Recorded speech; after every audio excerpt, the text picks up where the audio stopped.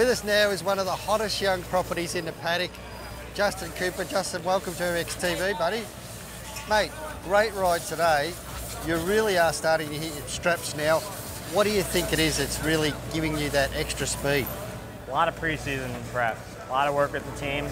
We're building every weekend, and the progress is great. Yeah. It's just been getting better every weekend, stronger second motos, more fitness. Everything's coming together nicely. To get to where you are today, mate, starting out in minis to here, tell us about the progress and how it happened.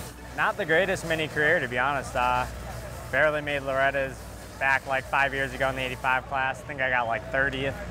Just things started clicking once I got into the bigger bikes. 125, I got third at Loretta's. Yeah. Then I won a couple titles in the B classes, or college boy.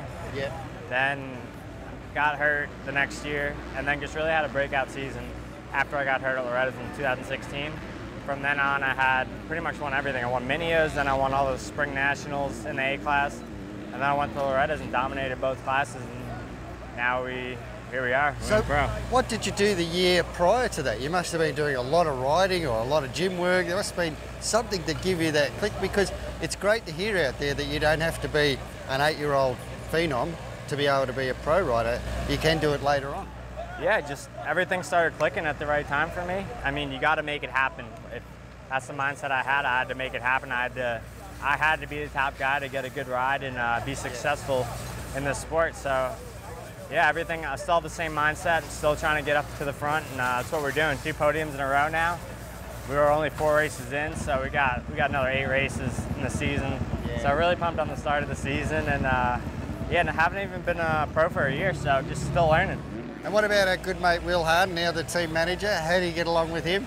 Well, this is a funny story. I live with Will Harden. Oh, really? I'm in his house, so I think that's part of my success, honestly. Live with him, he keeps me on the right track.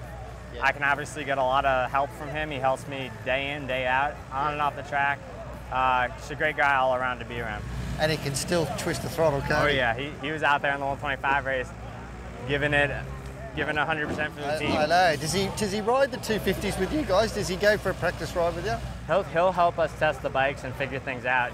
He's still got it, so always fun to ride with that guy. Been a pleasure. Thank you very much. Thank you. Thanks for having me.